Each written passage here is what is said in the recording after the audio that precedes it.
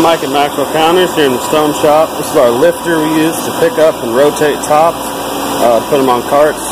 But the storage cart we have here has sort of been MacGyver a couple times, and when you go to move it, it wants to fall over before it actually moves, mostly because that bucket there is not attached. So we're going to improve it.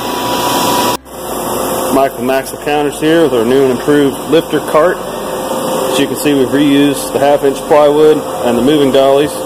Added some 2x4s instead of the metal cans. Gave it a little bit more height, and there's another one across the middle there, so that when we switch out from the regular clamp, it'll actually support the weight instead of just kind of bending, 1/2-inch plywood. And gave it a sanding, since the soft foam on these could get damaged pretty easily, so that way it's nice and flat. Also turned the moving dollies so that the wheels are wider the other way, so when you actually move it, it moves the cart, not the lifter. Thanks.